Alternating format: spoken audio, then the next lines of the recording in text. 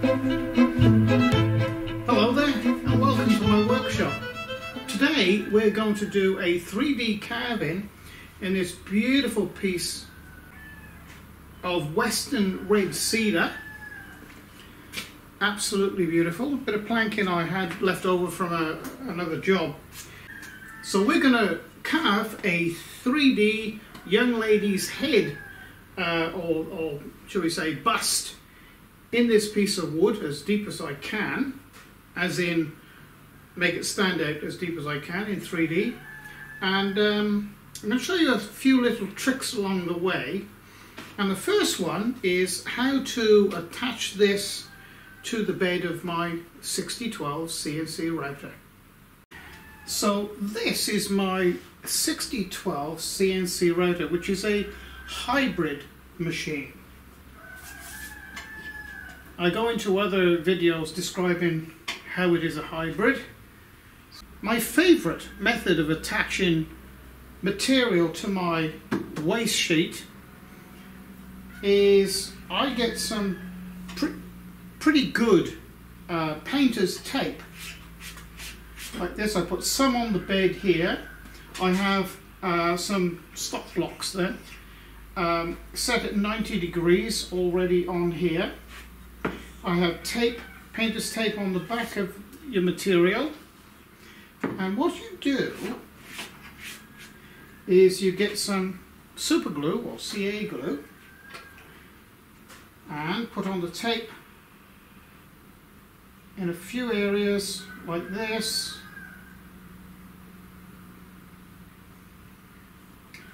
Just a dab in strategic places, and place your material on top.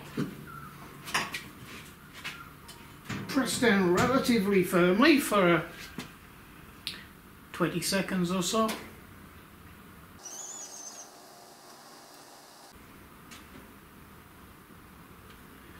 Just enough for it to go off a bit. Then I get my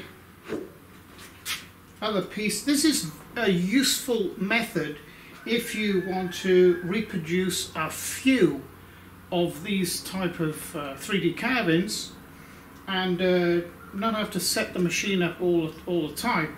You know, you set it up once and then all you do is take off two of these pieces, remove, new tape, super glue, put back on, press the go button, off you go. Go in and start the screw with a hammer so the material doesn't wander when you start to drill it in. It always keeps up tight against there.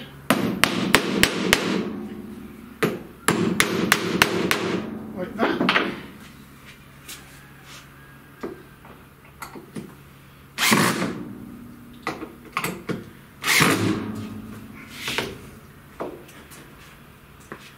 And of course the same this side. Squeeze it up, put the screws in, and then we'll set up the 0, or the work offset. And of course, now after 5 minutes or so, this now is very firm within this boundary, or what we could call a boundary box that we've put our material in. So now you can machine this without having any screws or anything actually in your material. So this is one method I've used, and I do notice in the comments people asking me, oh, how have I got this attached to my wasteboard? Well, this is the trick. So I've marked the center of our material there with an X, so I'm just going to bring up the router head or the spindle. I've got a nice pointy tool in there, and we'll set the XY 0.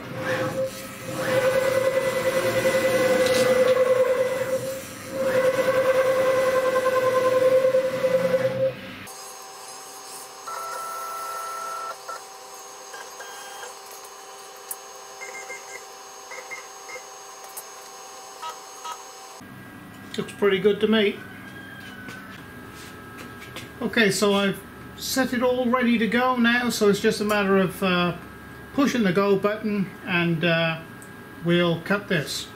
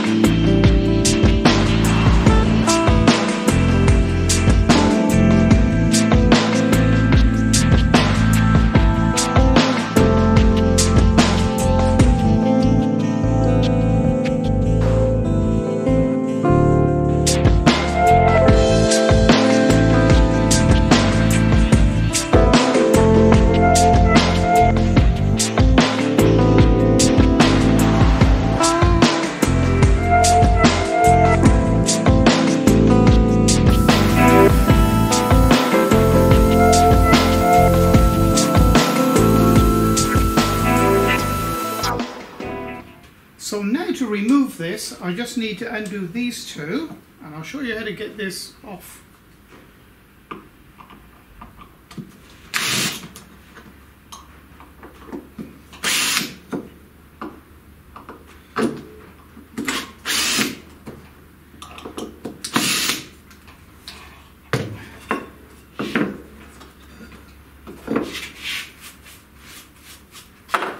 So you just get a flat blade like this.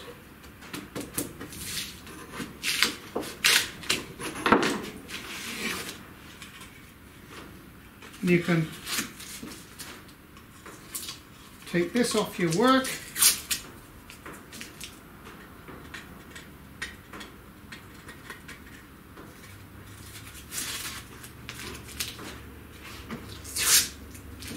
Very easily.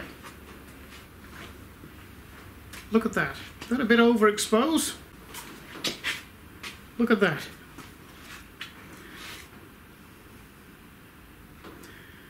That's pretty deep, isn't it? And that's straight off the machine. Not much finishing required to that. Just the edges here. Incidentally, the step over was 0.15 of a millimeter. So look, you can see there's a little tiny bit of fur in there on the top of her head. That'll come off very easily, actually. I'm really pleased with that. So you can see it's very simple to attach a piece of material to your spoil board and set it, or set a simple jig up so you can put another piece in there in exactly the same spot. You don't have to reset the machine XY0, it's there. So I hope you've liked the video today. If you have, please press like and subscribe to my channel. On my channel you will see things like this, the lion, the eagle up there, if you can, oh, it's just off camera I think, and coat of arms up here, all 3D type work, and how to put those programs together in the different CAD programs. Also CNC milling, conversion of a standard mill to a CNC machine, and also a lathe, and of course wood turning and laser work, everything to do with lasers. My particular 100-watt laser. In actual fact, that's what the subject of the next video is going to be, and that is we're going to do some work on bamboo. So I hope you enjoy that one as well. So thank you for joining me, and it's bye for now.